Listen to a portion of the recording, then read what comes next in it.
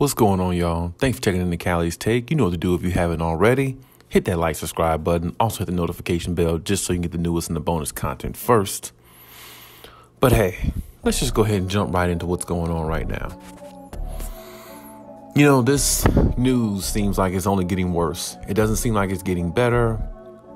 It doesn't seem like it's forming or rounding out the way it's supposed to in regards to Paul George. You know, it's a lot of speculation more than answers in this situation. And at this point, I feel like we should just expect the worst out of the Paul George situation.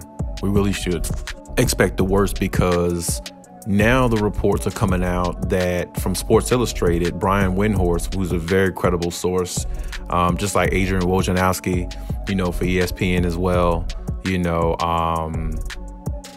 is basically saying that it's at the point where more than likely it's probably going to be surgery, and it's just a waiting period. You might as well just wait and just expect to hear surgery, because apparently there's something going wrong somewhere, or there's some discomfort on Paul George's part, or it just doesn't seem like it's healing the way they think that it should, you know, in regards to waiting for the reevaluation that was supposed to happen within a couple of weeks, or maybe less than a week or so now, since that was like almost a week or two ago.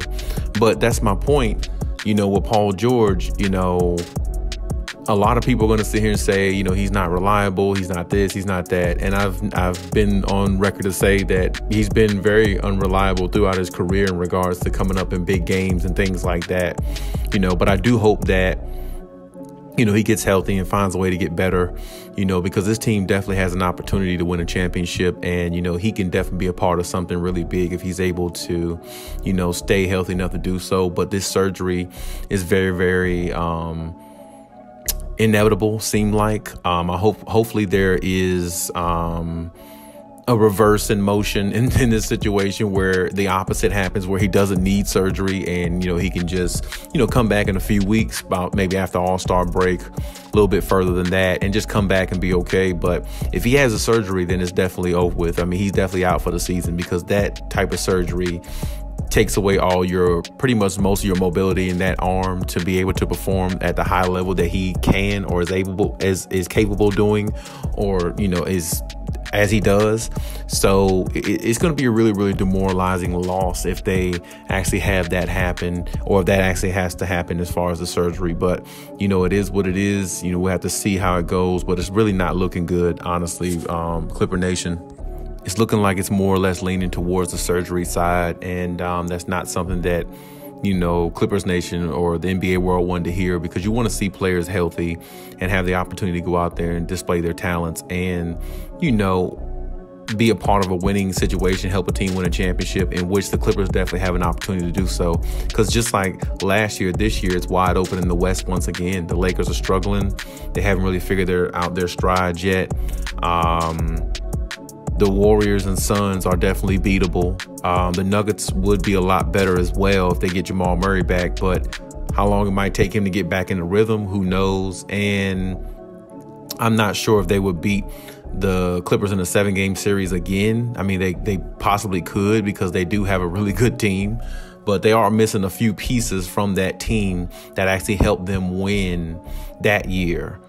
Jerry Grant, I think, is one of those pieces. So, you know, it's a different looking Nuggets team in some ways, but, you know, at the same time, the West is wide open. And like I said, if they're missing Paul George, you know, the only thing the Clippers Nation could do if this happens, if Paul George doesn't come back because he has to get the surgery, just have to hope that Kawhi Leonard still wants to come back, you know. And I don't know of how that would play out. I don't know if, you know, Kawhi would even be comfortable going out there risking his ACL, you know, and, you know, he doesn't have a partner in crime, because that's the reason why he came to LA, to have a partner in crime, you know, to try to win, not to go out there and, you know, carry a team, put a team on his back the way he did in Toronto, because it took a lot out of him, took a lot of years off his knees and his body, and he went through it, he did it, you know, and he proved that he can carry a team on his own, you know. But the notion is not to keep doing that, because all these other teams have 2 or 3 superstars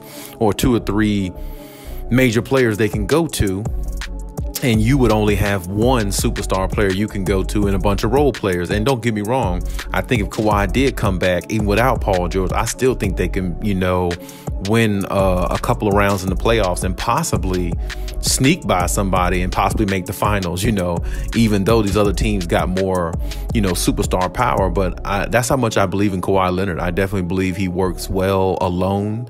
I definitely believe he can work with a superstar, but the superstar really has to complement him in ways where, he might not be as good at. He can play with another superstar to me. I just feel like that superstar has to be able to assist the ball, even in regards to Kawhi not being a good assist man. That's one part of his game that really isn't, just like his scoring or his defense, even though it's getting better. But I did think Paul George was rounding into shape, and he was getting used to playing with Paul George.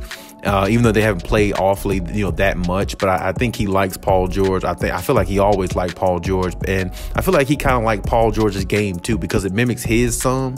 So I felt like they were starting to gel a little bit. I was watching them last year play a little, even though there were some games where they, fell short. But they still. In the games last year, they still played well, a lot of games together. And I felt like their chemistry was starting to build, but then the injury happens in the playoffs. Now this year, Kawhi is out. Now it looks like Paul George might be out. It just seemed like they never really had a chance to grow on one another on the court, play enough on the court to really build that chemistry and that camaraderie that those two players need to have in order for the team to get further ahead in the playoffs. But just off talent alone, they can win if both of them on the floor anyway, if you ask me. But this is my point.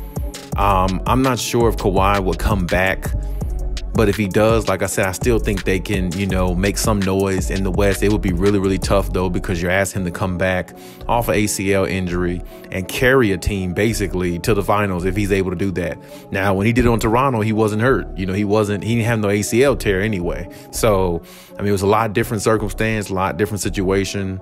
And like I said, the window for the Clippers is closing, man. And, you have to hope as Clippers Nation that this injury with Paul George gets reversed, where he can just rest it out, wait about 3 to 5 more weeks and, give it a shot and go out there and play. But I kind of knew from, I think, about a month ago, he came back for like 1 or 2 games and then re-aggravated it. I kind of knew from there it was going to be a little bit more, it might be a little bit more serious than what even Clippers Nation put out or was putting on about the situation. So I can't really say it surprises me, but at the same time, it's definitely it's not good at all for Clippers Nation because, like I said, he's a big part of what they're trying to do.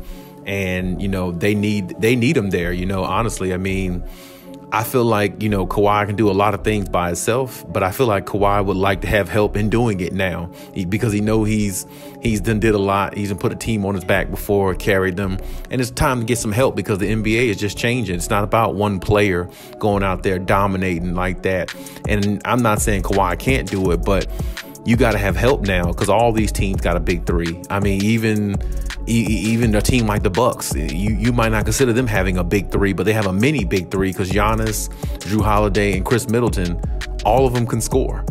All of them can, defend, pretty decently or fairly well to decent to good. You know what I'm saying? So that is a combination that a lot of teams have to deal with.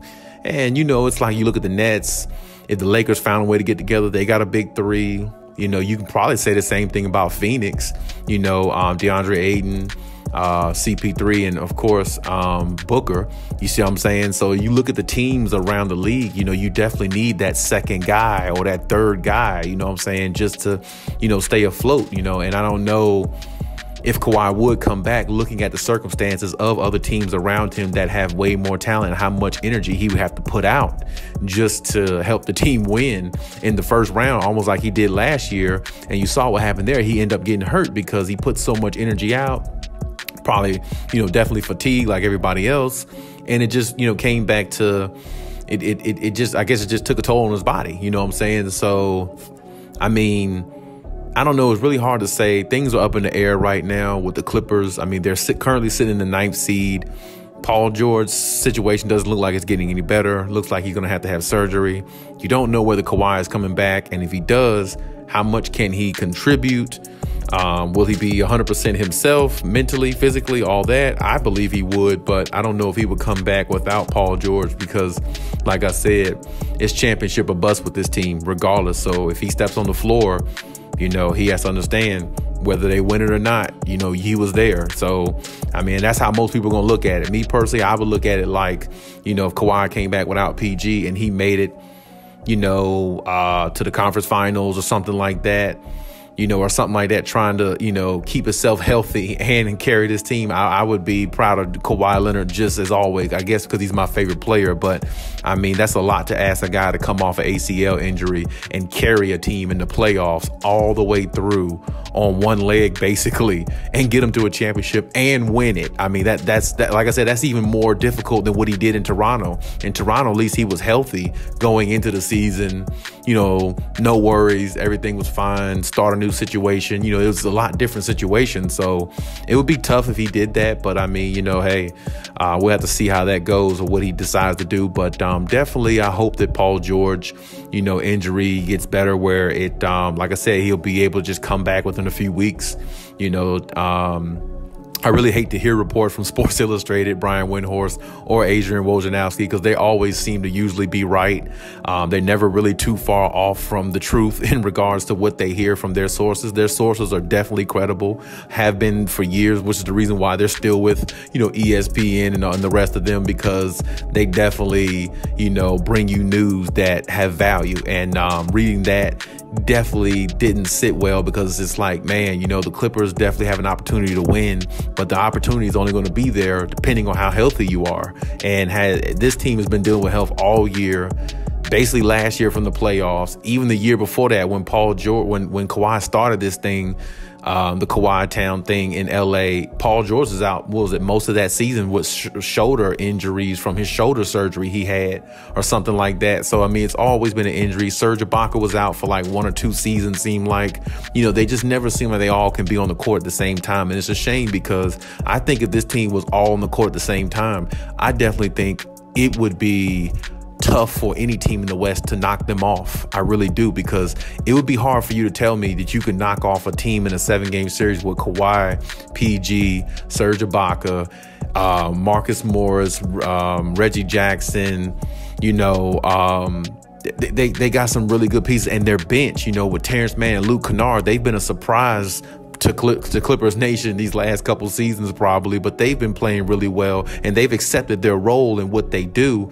And it would just be a shame to not see this team all be put together, because, I mean, even in bits and pieces, they almost made a finals last year without Kawhi Leonard. You know what I'm saying? So it's like you see the talent on this team and how they gel together and how they play with resiliency, but you can only do that so much based upon how the injury gods are, predicting your future.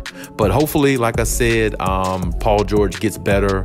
I'm not sure how it's going to go, because, like I said, a UCL is a rare injury. And like I said, it requires Tommy John surgery if it has to be done. And I'm telling you, any baseball player, if you ever looked at baseball, maybe you haven't, but growing up, I've looked at it. I've seen many pitchers throw their arm out and have elbow surgery on their UCL, and that Tommy John surgery basically changes them as a player as soon as they come back, and it takes a toll on them mentally, because it's like you can't throw as hard, the velocity, and you're trying to think how you shoot or how you throw or whatever the case may be, and it throws off your rhythm a lot when you're thinking too much rather than going out there letting it happen and just basically letting it go. So I just want to see how the situation pans out. Right now, definitely not looking good, but hopefully I'll be able to give you better news going forward about the Paul George situation and about the Kawhi Leonard situation as well, maybe on his return and how everything's going to play out. But as of right now, it's just a waiting game, but definitely not looking good, Clippers Nation. But hey, that's my take on the situation. Leave any comments in the comment section as always. And hey, Khaliis out.